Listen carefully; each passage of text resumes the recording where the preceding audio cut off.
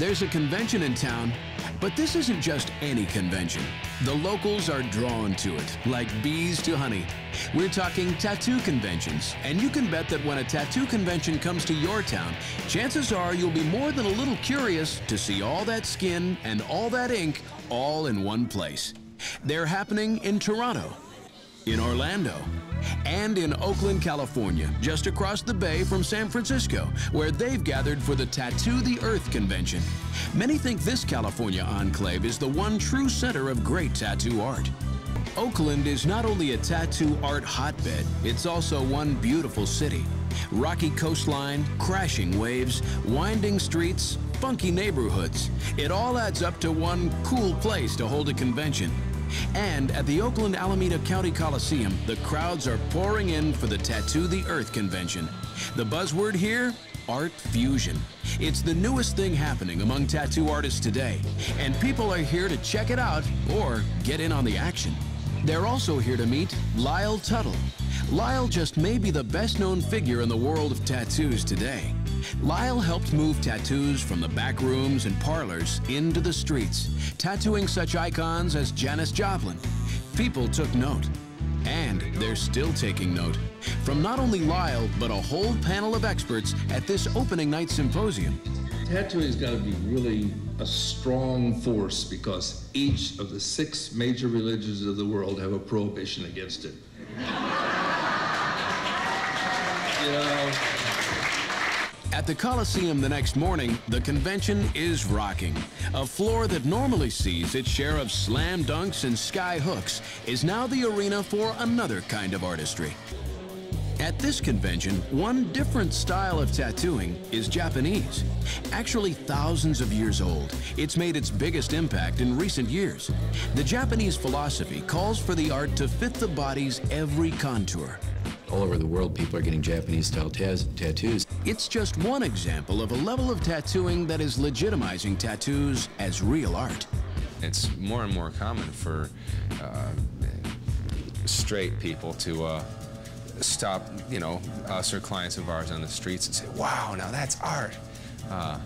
That just, it hadn't occurred to them that it could look like that. In some circles, tattoo art is gaining appreciation, but will it ever be viewed as highly as other art forms, such as painting and sculpture?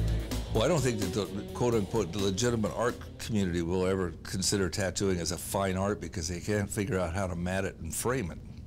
Good point. Still, there is no doubt that it takes talent to be a tattoo artist. And more artists are applying the training they've gotten in other mediums to creating art on skin. The new people generally are, they're coming from university art schools and they're applying their artistic abilities, 4 years of education to the tattoo industry. And the work is incredible. And all the old school guys are just sort of, holy, we're in big trouble here if we don't keep an eye on these guys. So. But it's all good. It's all good. It's all meant to go forward. It's all meant to go upwards and onwards. But is it art? A closer look at the techniques of tattooing reveal a variety of needles. Liken them to the variety of brushes a painter might use. And colors, as varied in hue and texture as any form of visual art. More talent and more people using their talents to tattoo only means that there are more images available to you. The image bank that is available in tattooing today is unlimited because there's been more of a movement to collaborate with the clients and have them bring their ideas to it, and with more skillful artists and more capable artists with the technical means to develop what the people want. It's completely unlimited now, and the pigments available and the range of the sophistication of technique is so far advanced from what it was 30 or 40 or even 20 years ago that it's really exploded. But the depth and breadth of true art in the business today is really a recent phenomenon. Lyle Tuttle remembers a time when great tattoo artists were so few and far between that he could recognize their work individually at a glance. It was an ability that even caught the eye of law enforcement. In fact, I've identified cadavers for different police agencies through their tattoos because I could tell the style of the tattoo artist. But at this convention, there are more than just a few great tattoo artists. The actual artists that are at this show are just absolutely of the highest caliber, and that's another big draw. some artists believe that tattooing is more difficult than painting on canvas. There's definitely the technical challenges. It's not like you know, working on a canvas at all.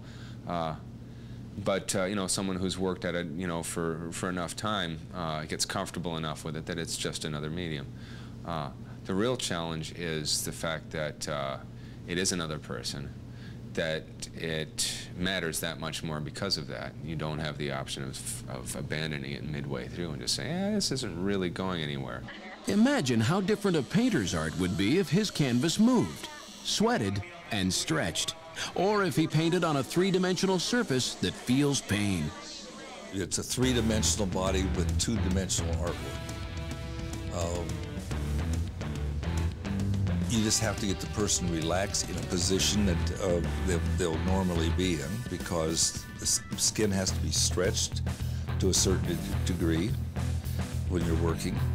And if you're not working with some regiment, when you let loose of it, the person went in a natural position and the design is going to be out of proportion.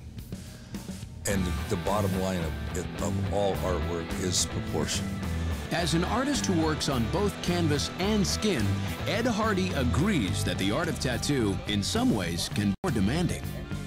The difference from tattooing and say painting is that in tattooing, because you're doing a physical thing with a cluster of very fine needles and forcing pigment into cells, that you can't get the sort of, you know, if you have a brush that's this wide and you're making a gesture on the canvas and there's this stroke, well, you can mimic that on skin, but you have to build it up very laboriously. It's like painting the Empire State Building with a toothbrush or something, doing these giant tattoos. Demanding? Yes. It also takes a special kind of person to create a tattoo. They can't have a bad day, like a writer or a fine painter, to be able to perform in this environment, you know, under pressure, at a convention with everyone looking over your shoulder, watching you, scrutinizing you,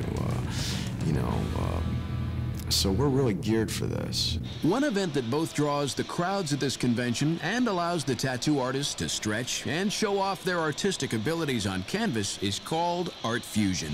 It's where you get 6 artists together and everybody rotates from each canvas every 5 minutes. So that way, basically, you have 6 artists working on 6 different canvases over the course of 2 hours. And it's really an amazing process to see how images sort of form and develop, how contrast is created, and how images start to flow within these pieces.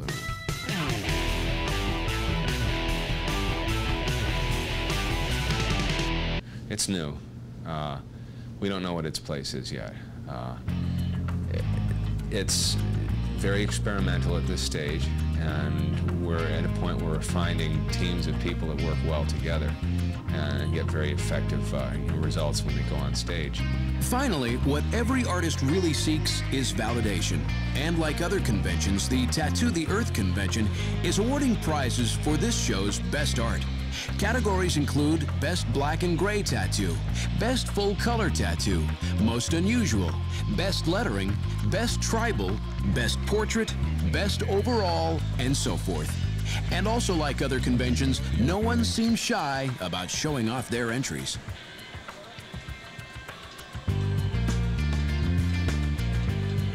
In one of the show's more raucous events, 2 artists team up to tattoo one person. Called the Collaborative Tattoo Showcase, this is a timed event that pits one team against another. When the clock keeper says, "Time's up," what you see is what you get. It's easy to see how some people might call this artwork legit, even though it's not done on canvas. The owner of that art can't sell it. It's with him for the rest of his life. I just think it's a fantastic medium that's capable of a great range of expression, certainly capable of as much range of expression in its own way as any other, you know, painting or sculpture or anything else. You know, a lot of people think of tattooing that it's not actually art, you know.